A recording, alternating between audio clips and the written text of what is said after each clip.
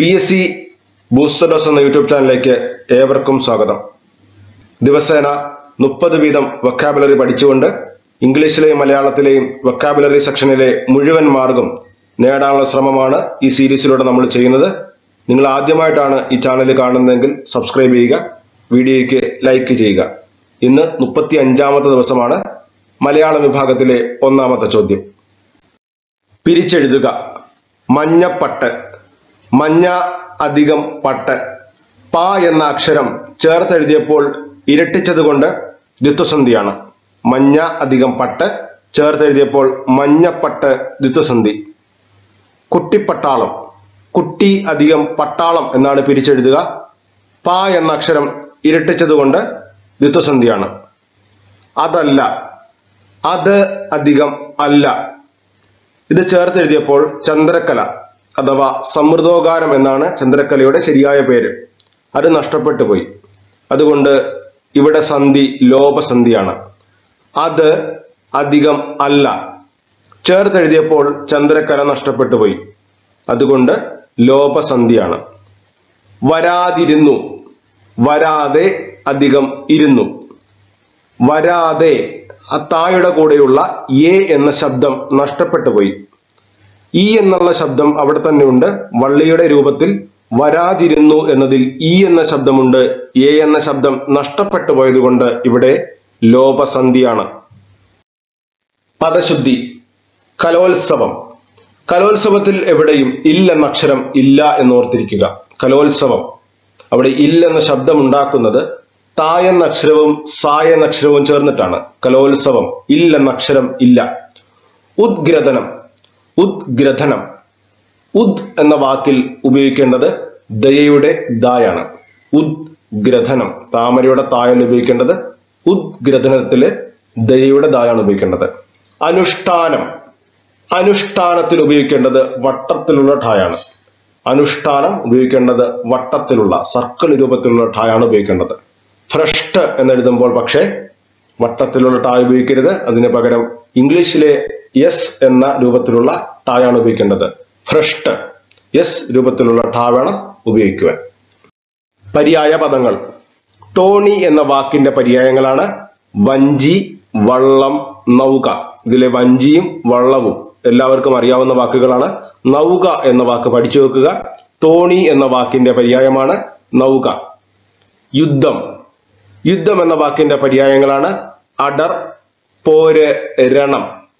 അടർ, പോര്, രണം എന്നിവ യുദ്ധത്തിന്റെ പര്യായങ്ങളാണ്. പാൽ എന്ന വാക്കിന്റെ പര്യായമാണ് പയസ്, ക്ഷീരം, ദുഗ്ധം. പയസ്, ക്ഷീരം, ദുഗ്ധം. പയസ് എന്ന വാക്ക് എഴുതുമ്പോൾ ശ്രദ്ധിക്കുക, 2 സായുണ്ട്. പാൽ എന്ന അർത്ഥം വരുന്ന പയസിന് 2 സായുണ്ട്. മറ്റു വാക്കുകളാണ് ക്ഷീരം, ദുഗ്ധം എന്നിവ. അർത്ഥവ്യത്യാസം. ഹിമം എന്ന വാക്കിന് മഞ്ഞ് എന്നാണ് അർത്ഥം. എന്നാൽ ഹേമം എന്ന വാക്ക് സ്വർണം എന്നാണ് അർത്ഥം. ഹിമം ഹിമാലയം, മഞ്ഞിന്റെ വാസസ്ഥലം. ഹിമം മഞ്ഞ്. ഹേമം സ്വർണമാണ്. ഹേമം. മതം. മതം എന്ന വാക്കിൽ താ എന്ന അക്ഷരമുള്ളപ്പോൾ അതിന്റെ അർത്ഥം അഭിപ്രായമെന്നാണ്. താ എന്ന അക്ഷരം ഉപയോഗിക്കുമ്പോൾ അതിന്റെ അർത്ഥം അഭിപ്രായമെന്നാണ്. എന്നാൽ ദയയുടെ ദാ ഉപയോഗിക്കുമ്പോൾ അർത്ഥം മാറുന്നു, അഹങ്കാരം എന്നായി മാറുന്നു. മതം പൊട്ടിയ ആന എന്ന് നമ്മൾ പറയുമ്പോൾ രണ്ടാമത്തെ മതമാണ് എഴുതേണ്ടത്, അഹങ്കാരം. എന്നാൽ താമരയുടെ തായുള്ള മതമാണെങ്കിൽ അതിന്റെ അർത്ഥം അഭിപ്രായം എന്നാണ്. അങ്ങനെ ഇന്നത്തെ 15 മലയാളം വാക്കുകൾ നമ്മൾ കംപ്ലീറ്റ് ചെയ്തിട്ടുണ്ട്. ഇനിയും ഇംഗ്ലീഷിലെ 15 വാക്കുകളാണ്.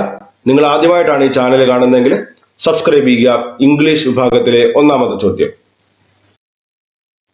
പ്രോവർബ് അഥവാ പഴഞ്ചൊല്ലുകൾ. A lazy sheep things it's wool heavy. മടിയനായ ഒരു ചെമ്മരിയാട് അതിന്റെ തന്നെ സ്വന്തമായ കമ്പിളി രോമത്തെ വലിയ ഭാരമുള്ള വസ്തുവായി കണക്കാക്കുന്നു എന്നാണ് ഇതിന്റെ വാച്യാർത്ഥം. ഇവിടെ യഥാർത്ഥത്തിൽ ഉദ്ദേശിക്കുന്നത് വളരെ മടിയനായ ഒരു വ്യക്തിയാണെങ്കിൽ അയാളുടെ കഴിവുകൾ പോലും അയാൾക്കൊരു ബാധ്യതയായി തോന്നുമെന്നാണ്. അതിന്റെ കമ്പിളി രോമം എന്ന് പറയുന്നത് തണുപ്പിൽ നിന്നതിനെ പ്രൊട്ടക്ട് ചെയ്യാനും വലിയ വില കൂടിയ വസ്തുവുമാണ്. എന്നിട്ട് പോലും ആ ചെമ്മരിയാടിന് അത് വളരെ ഘനമുള്ള തനിക്ക് ഒരു ബാധ്യതയായിട്ട് അതിന് തോന്നുന്നു എന്ന് പറയുമ്പോൾ അതിന്റെ അർത്ഥം മടിയനായ ഒരാൾക്ക് അയാളുടെ കഴിവുകൾ പോലും അയാളുടെ അസറ്റുകൾ പോലും ഒരു ഭാരമായി തോന്നുന്നു എന്നാണ്. രണ്ടാമത്തെ പ്രൊവർബാണ് an empty vessel makes much noise എന്ന് പറയുന്നത്. അതായത് കാലിയായ വെസൽ എന്ന് പറഞ്ഞാൽ പാത്രം, ഒന്നുമില്ലാത്ത കാലിയായ ഒരു പാത്രം നിറഞ്ഞ ഒരു പാത്രത്തേക്കാൾ ഒച്ച ഉണ്ടാക്കുമെന്നാണ്, നോയ്സ് ഉണ്ടാക്കുമെന്നാണ്. ഇതിന്റെ അർത്ഥം എന്ന് പറയുന്നത് അറിവ് കുറഞ്ഞ ഒരാൾ കിടന്ന് ബഹളം ഉണ്ടാക്കും, എന്നാൽ നന്നായി അറിയുന്ന ഒരാൾ ആവശ്യത്തിന് മാത്രമേ സംസാരിക്കൂ എന്നാണ്. നമ്മൾ മലയാളത്തിൽ ഉപയോഗിക്കുന്ന ഒരു പഴഞ്ചൊല്ലാണ് മൗനം വിദ്വാന് ഭൂഷണമെന്ന്. അതിന്റെ തന്നെ മറ്റൊരു വേർഷനാണിത്. An empty vessel makes much noise. അറിവില്ലാത്തൊരാൾ കിടന്ന് ബഹളം വെക്കും, എന്നാൽ അറിയുന്ന ഒരാൾ വളരെ ശ്രദ്ധിച്ച് മാത്രമേ അയാളുടെ പ്രതികരണം ഉണ്ടാകൂ. ഇഡിയംസ് അഥവാ ശൈലികൾ.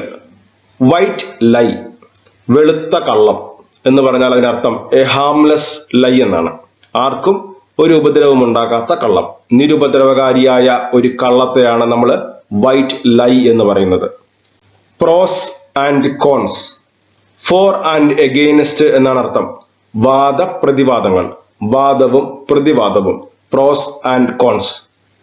ബ്ലാക്ക് ഷീപ്പ് എന്ന് പറഞ്ഞാൽ അതിനർത്ഥം ബാഡ് റെപ്യൂട്ടേഷൻ എന്നാണ്. ഒരു കുടുംബത്തിലെ ചീത്തപ്പേര് കേൾക്കുന്ന അംഗത്തെ വിളിക്കുന്നതാണ് ബ്ലാക്ക് ഷീപ്പ് എന്ന്. Bad reputation. White lie, A harmless lie. Pros and cons, four and against. Black sheep, bad reputation. One word അഥവാ ഒറ്റപ്പദം.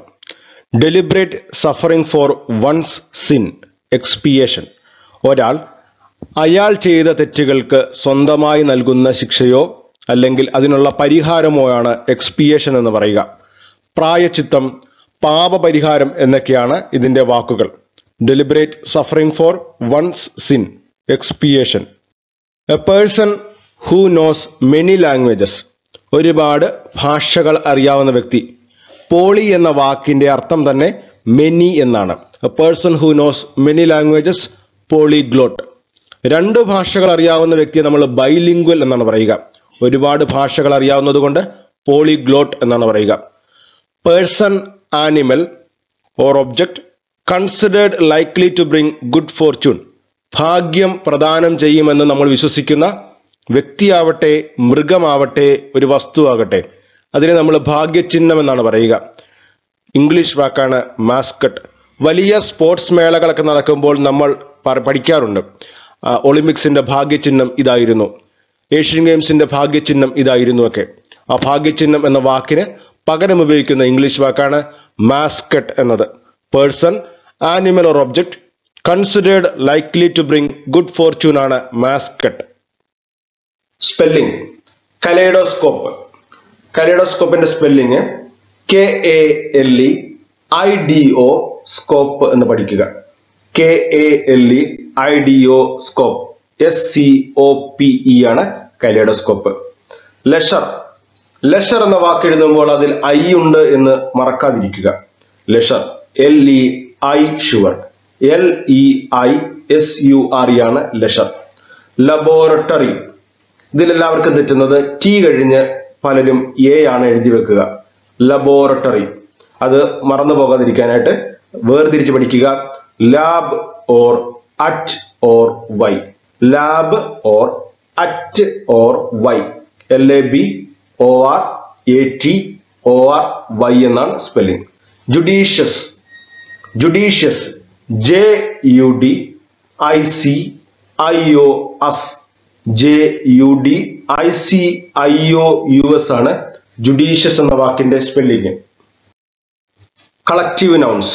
മങ്കീസ്, കുരങ്ങുകളുടെ കൂട്ടത്തിനാണ് നമ്മൾ ട്രൂപ്പ് എന്ന് പറയുക. TROOP എന്നാണ് ട്രൂപ്പ്. ആ ട്രൂപ്പാണ് ഇവിടെ ഉപയോഗിക്കേണ്ടത്. മങ്കീസിന്റെ ഗ്രൂപ്പാണ് ട്രൂപ്പ്. പപ്പീസ്, പട്ടിക്കുട്ടികൾ, അതിന്റെ കളക്റ്റീവ് നൗൺ ആണ് ലിറ്റർ. LITTER, ലിറ്റർ ആണ് ഉപയോഗിക്കേണ്ടത്. Litre of puppies, LITTER. Insects, പ്രാണികൾ. പ്രാണികൾ നമുക്കറിയാം പറന്നാണ് വരിക. ഫ്ലൈറ്റ് എന്നാണ് കളക്റ്റീവ് നൗൺ. ഇൻസെക്ട്സ്, ഫ്ലൈറ്റ് എന്നാണ് കളക്റ്റീവ് നൗൺ വരുന്നത്. നിങ്ങൾ ആദ്യമായിട്ടാണ് ഈ വീഡിയോ കാണുന്നതെങ്കിൽ ശ്രദ്ധിക്കുക, ഇത് ഡേ 35 വീഡിയോ ആണ്. ഡേ 1 മുതൽ നമ്മൾ ഈ സീരീസ് ചെയ്തു വരുന്നുണ്ട്. അങ്ങനെ നിങ്ങൾ അന്ന് മുതലുള്ളത് കണ്ട് കൃത്യമായി നോട്ട് എഴുതി വരാനായിട്ട് ശ്രമിക്കുക. ആദ്യമായിട്ടാണ് ഈ ചാനൽ കാണുന്നതെങ്കിൽ സബ്സ്ക്രൈബ് ചെയ്യുക, കൂട്ടുകാർക്ക് ഷെയർ ചെയ്തുകൊണ്ട് ഞങ്ങളെ പ്രോത്സാഹിപ്പിക്കുക. അഭിപ്രായങ്ങൾ നിർബന്ധമായും കമന്റ് സെക്ഷനിൽ എഴുതുക. എന്നെങ്കിൽ മാത്രമേ ഞങ്ങൾക്ക് ഇംപ്രൂവ് ചെയ്യാൻ സാധിക്കൂ. താങ്ക്